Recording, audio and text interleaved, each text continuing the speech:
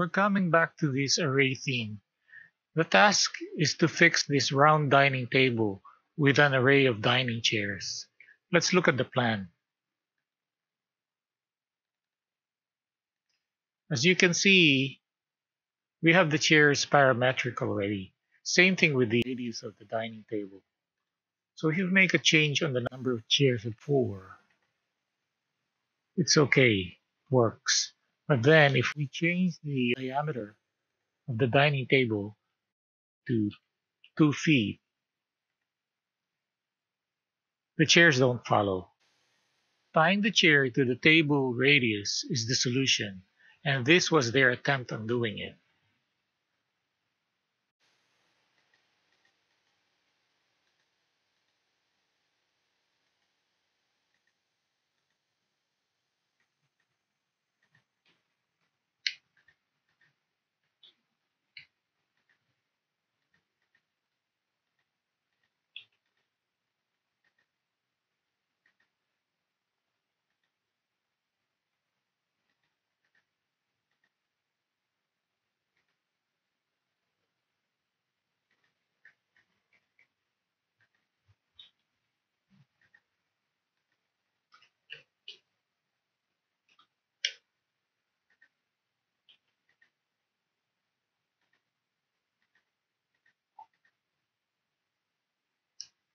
And that looks good.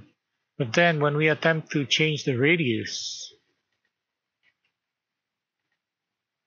you have this remove constraints and it doesn't follow.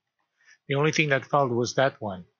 This probably won't work even if we attempt to dimension this here.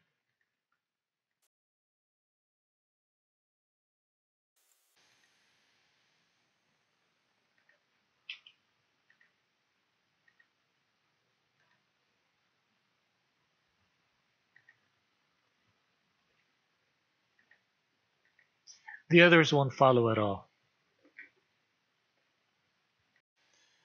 So let's backtrack and do this right. Edit the chair. And what we're going to do is create another family.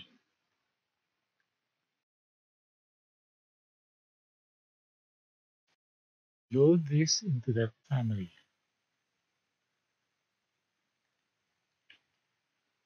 Create a reference plane.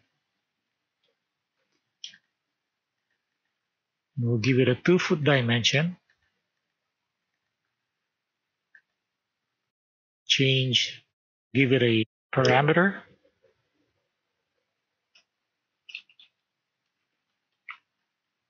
Of the table radius.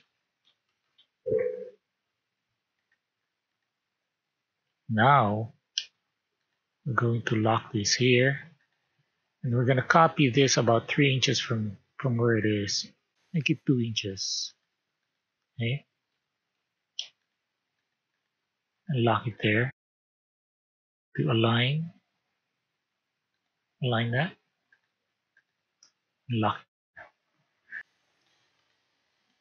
We could tie this to another parameter set in under the table. And now we could load this into the family. But first we change it to a furniture family and load it. Dining table. Lock. Oops.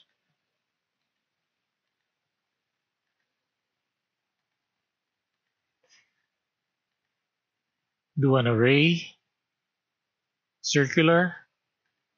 Place the center to center of the table.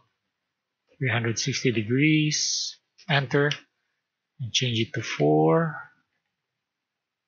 And then we pick this dimension and tie it into the number of chairs. So now we could change the diameter to say 30 inches, which would make a 5-foot diameter table, and change the number of chairs to 4, maybe 8, and apply, but it still won't move because we still haven't tied those dimensions we did earlier to the parameters of this family. So let's double click on that, and table radius, tabletop radius. And then we could create a new parameter set under table if you wanted to. Okay. So now those chairs are going to follow the table radius. If we do a 2-foot radius, it follows. And then we could also change the number of chairs if we wanted to. Let's say we wanted let's go wild and do a 6-foot diameter table. Put it at 10 chairs. So it move. Let's say you wanted to move these guys in. You could change that set in them from 2 inches to say 4 inches. And you could move those. Anytime you make a change on that, you wanted to go back to 2'6", which would be a 5-foot diameter, goes in, and then you could change the inset to 2 inches again. There's too many chairs for that, so maybe take out one. That works.